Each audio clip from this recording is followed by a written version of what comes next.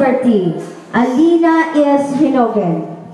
Half the world's away, half can hear their hearts beat. Mr. and Miss Seniors, Rilo G. Stanio and Yanisi E. de la Cruz. In most everywhere, ask me what you want to know. Mr. and Miss Juniors, Kelly Tinglor and Arlene Larumbe. In the end is not inside, but the stars are out tonight, and they're bound to guide my way. Class Seniors President, Eliza May Ariza. See a better day. Class Juniors President, Bimbo G. Halirol. What a journey it has been.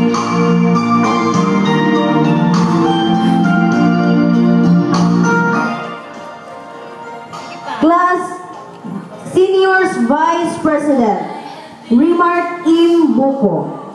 Class Juniors Vice President, Marigoldeth T. Aguilar. Where I'll be tomorrow, I can only guess. Through the dark, Secretary, Jassy Maika Duha and Sarajin Palang. forward, always forward I go. Treasurer, Julimi E. Rivera and Dimple Lagansua.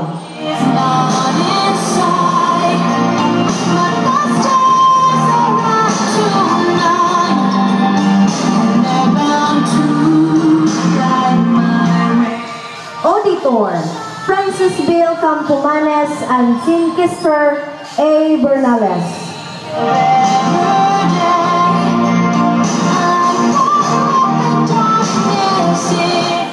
PIOs, Clark Arluza and Rodel Chris E. Noynay.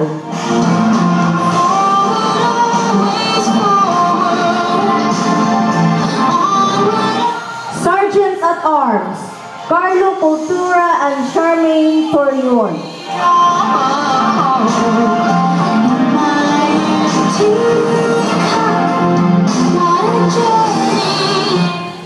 And other grade 5 and 6 pupils respectively. But the stars are out tonight, and they're bound to guide my way. When they're shining on my life, I can see a better day. The darkness in, what a journey it has been. Everybody is requested to please stand for our invocation, and this is to be followed by the singing of our Philippine National Anthem, Miss Verne J. Lapura conducting, and the school hymn, grade 5 and grade 6 pupils. Within your hearts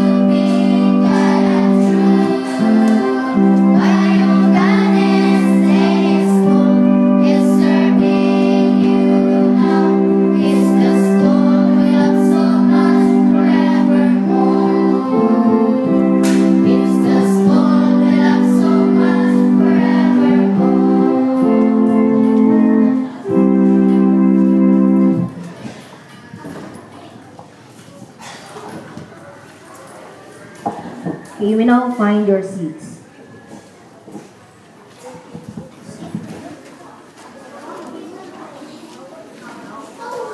To officially open this program, let us welcome Sir Marlon Joseph P. Baybay for his opening remarks.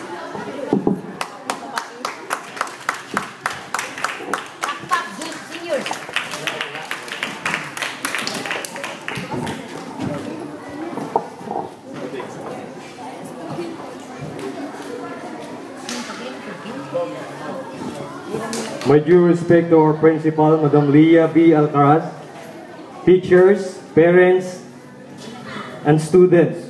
A lovely morning to each and everyone. Responsibility is one way of molding ourselves in all aspects to be popular, good leader, and successful. Depend on how we deal our responsibilities in life. Remember, a successful person has great responsibility, and great responsibility comes from simple responsibility. Home and school are your training ground to show your passion of handling responsibilities.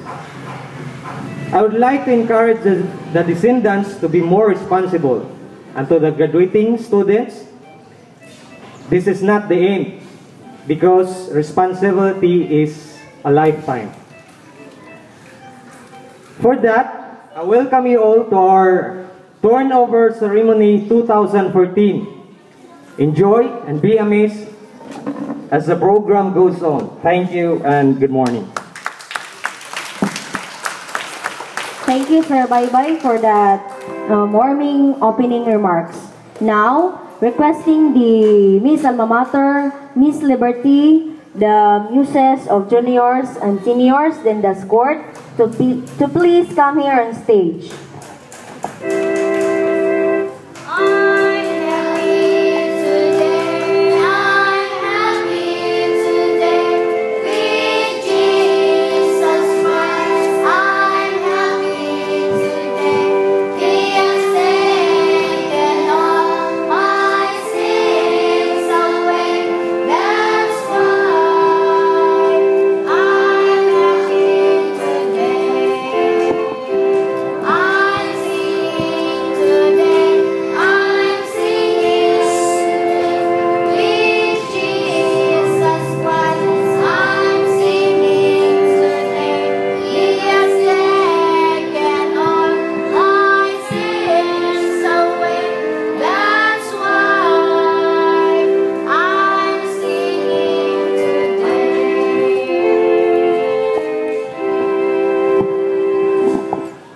To give her last will and testament, here is Miss Julimi E. Rivera for that. Please give her a round of applause.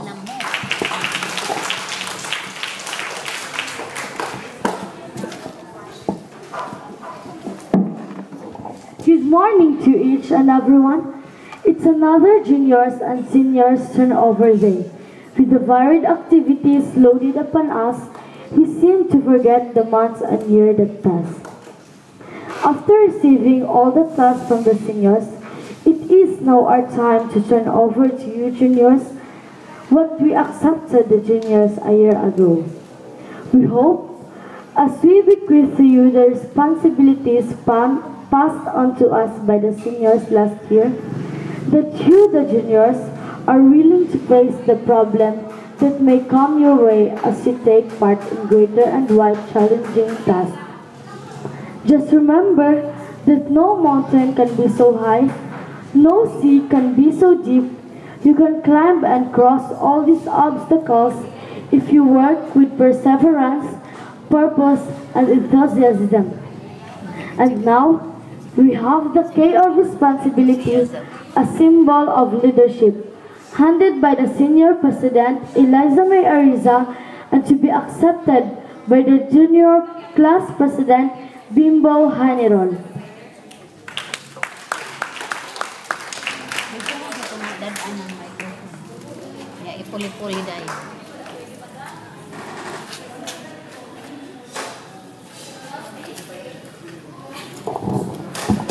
This K is a symbol of the leadership. You, the juniors, are responsible to looking after the general welfare of our brother and sister. You must be already answering a call within the path in your authority in this school campus. As well as your command, whether it is failure of success, achieve to what is right and have courage with your connection. All this blessing can be done with the Almighty God and the task which you have bear in your shoulder. Will not become burden if you do it with the sight of everlasting love and dedication. We, the seniors, will not cover this cake. The juniors, congratulations.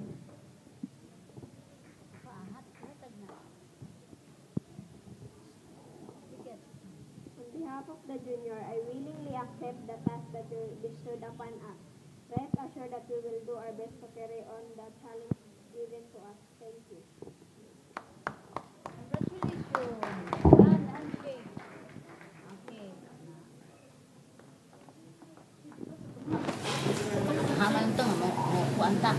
And now, let's hear the Book of Knowledge. It's handed by Raymart Buko and to be accepted by Mary Goldath Aguilar.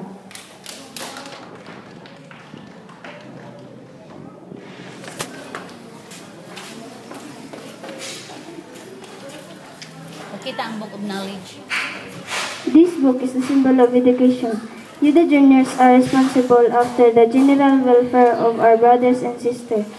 The sophomore and freshmen, they will look upon you for guidance and right education. You are responsible to whatever learned, whether it is failure or success. Cling to what is right and have courage with your conviction. All this can be done with the blessings of our Almighty Father, and the task which you have to bear in your shoulders will not become a burden if you do it with a sign of patience, love, and dedication. We, the seniors, will now turn over this book to you. On behalf of the junior, I am very happy and willingly accept this book as the symbol of education. We will do our best to do the task given to us. Congratulations.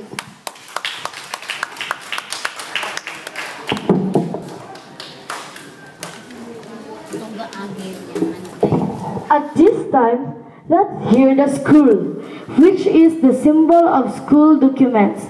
It's handed by Jasimaika Duhak and to be accepted by Sarah Jean Palang.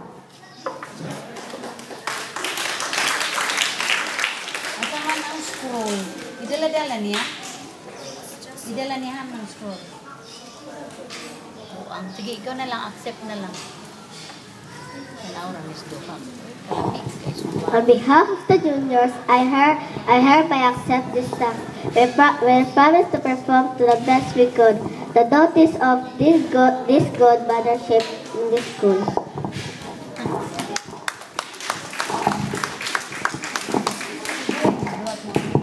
And now, let's hear the crook, which is the symbol of civil authority. It's handed by Brittany Lacson and to be accepted by Charmaine Torion. Okay, crook. Kamot ni mo, oy. Sad na mo, ano lang ang takagkahoy. Sige na lito. Labad.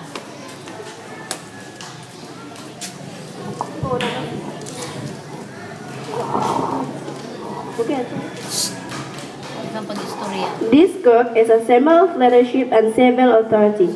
As a student, you are trained to become good citizens of the country. You are therefore expected to lead the studentry in the practice of their duties as good, law-abiding citizens. So accept this cook to remind you always of your responsibility. We, the juniors, will definitely wish to be practice being good citizens as good as members and our own homes, as good students of our school and in the community where we belong, and to become good citizens of our country, the Philippines. Congratulations. Thank you. Now, let's hear the song by the juniors, Loneliness, and the song by the seniors, Walk With Me.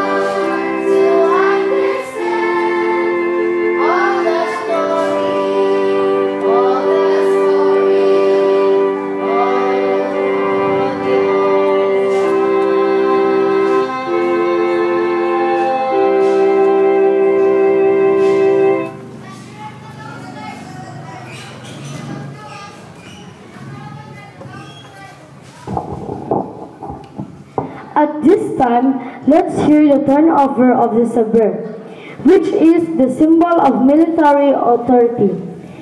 It's handed by Giancarlo Cultura and to be accepted by Irish Kalimpusan.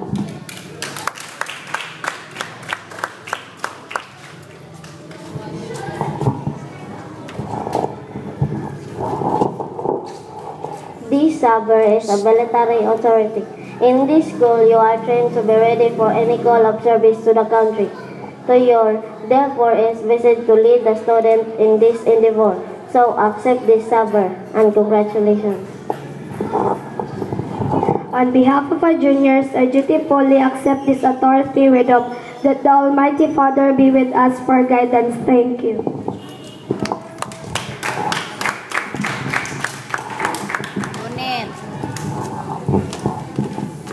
And now, let's hear the Pythagorean theory, which is the symbol of mathematical authority.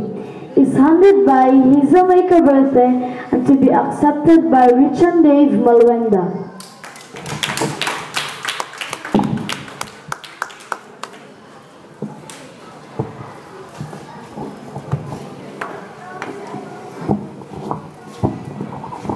As you perform your mathematical calculation with a squared plus b squared plus c squared equals c squared plus b squared plus a squared, you will soon become one of those who made science and technology a part of our developing world. We therefore leave to you this challenge. I hereby accept this task given to me. I will try my best to the best I can for the upliftment of the standard of our school. Thank you. Congratulations.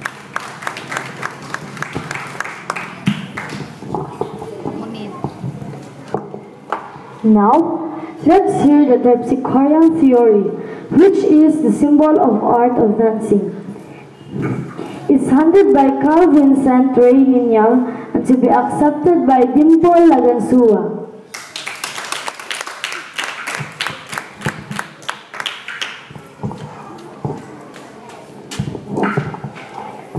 Dancing as an art that's made to be developed for opportunity to give of greatness.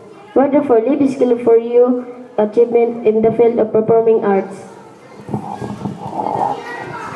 As the talent given to me from our Heavenly Father, I promise to spare my ability to what I have learned in dancing to the students in order to develop their hidden talent. Thank you.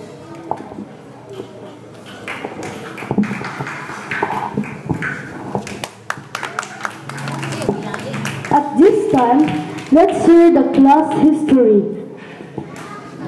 It's handed by Janica Blindwidar.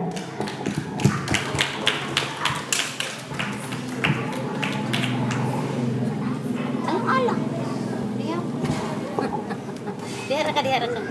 Diha siya. Diha ko siya? Dito.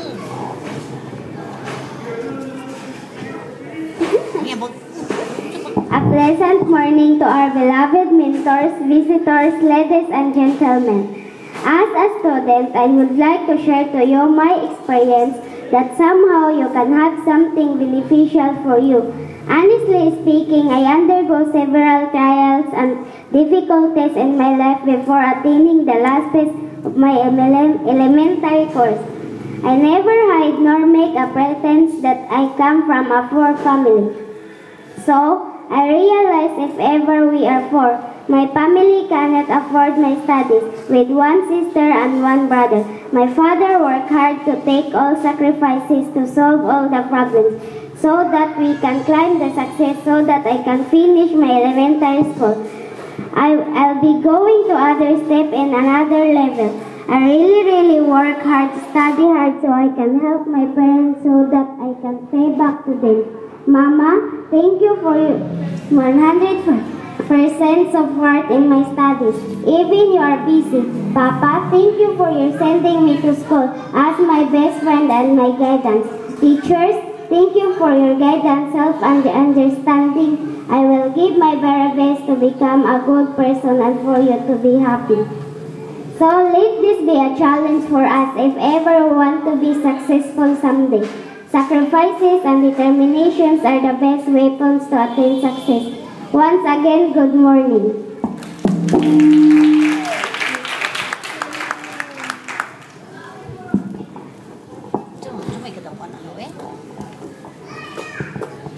And now, let's hear the horseshoe, which is the symbol of good luck. It's handed by Angela May Carlet to be accepted by Iloisa Moret. Nakapuwas tatay ni mo. Valentine's. Bayan tatay. As you are now leaving for task of their alma mater, we the juniors would like to offer the simple token. Horseshoe. Horseshoe is symbolize good luck. We would like to give the senior. Having been together in this institution, leave us with many memories to cherish. Although to part is a bit fateful, yet we must go to fulfill in our ambition in life on behalf of the seniors. I wish sincere to accept this token from you. Thank you.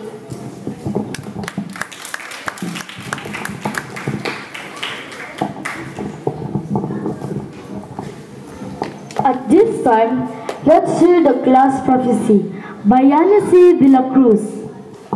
Oo nga ha, karong.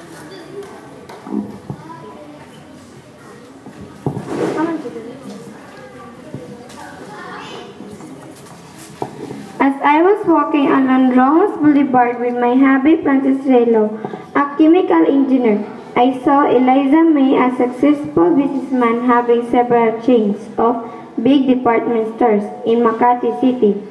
We never talked much since I was also in a hurry to attend a conference to be conducted at Manila Hotel, which is sponsored by the company where I am employed as an accountant, and Johnson as the executive vice president of that same company. The meeting is almost ended at 12 high noon, so we decided to visit our uncle who is confined in the hospital before going home. There, a long-lost familiar face caught my attention, and when we see each other closely, I knew that she was Julie, who is now a resident physician of that hospital. She said that she was luckily married to Carl Vincent Ray, our junior president, during our days. And she added that Francis Bell is assigned in Davao as branch manager of the Magnolia product. I was very amused of the unexpected person I met that day. After visiting our uncle, we dropped by at the Jollibee fast foods to have our snacks. And what a coincidence! Giancarlo, who was the class mayor before in our class, is already the supervisor of the said fast foods. And before leaving, he told us that he'll be getting married soon to our lovable classmate Jenica, who is the professor of that University of the Philippines. He is expecting our presence at that time, so we confirmed that he'll be going on that occasion. My husband is drying our car in a hurry when all of a sudden it dumped another car in front of us. I was unaware, so my head was accidentally hit and shattered. I was awakened and I knew that it was a dream that hopefully come true.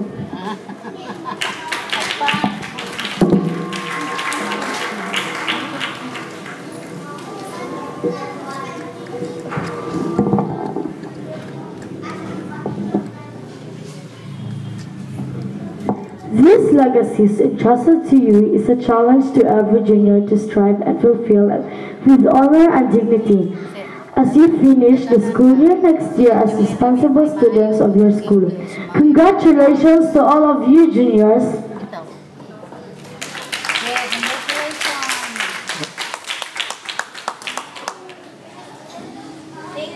Thank Thank you, juniors and seniors. Now, at this juncture, to fully internalize and understand the message or the essence of this program, let us welcome our speaker for today, Sir Joy C. Kapampangan. Let's give him a resounding applause.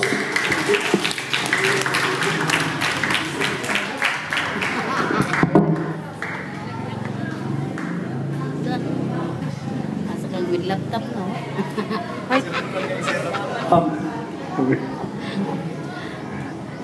Before I give my message to you about love, let me greet first my fellow teachers, our very own principal, Mrs. Liabi Alcaraz, parents who are with her today, and most of all, the students that I am going to educate what is love all about.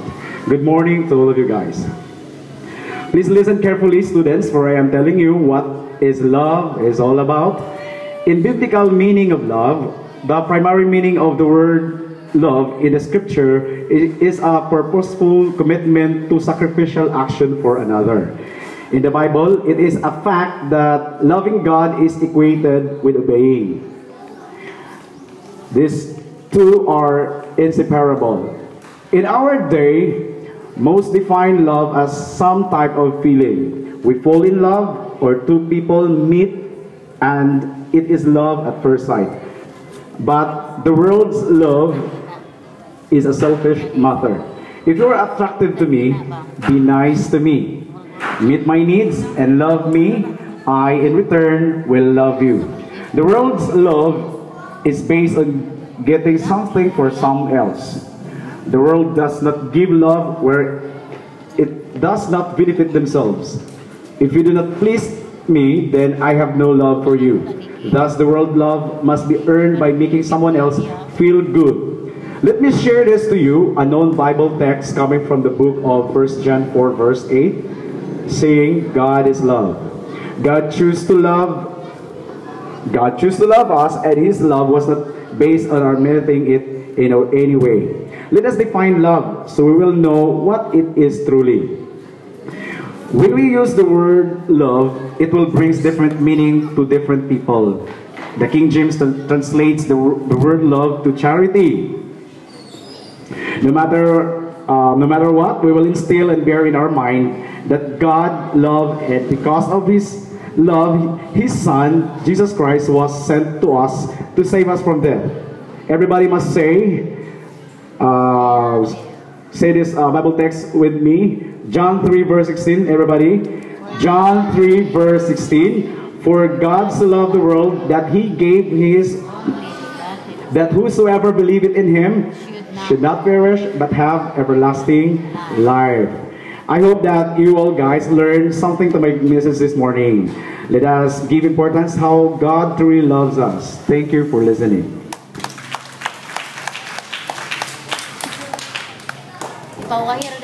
Thank you, sir, for that meaningful and informative message that you have given us at this very moment. And now, let's witness the garland and bracelet ceremony of juniors and seniors.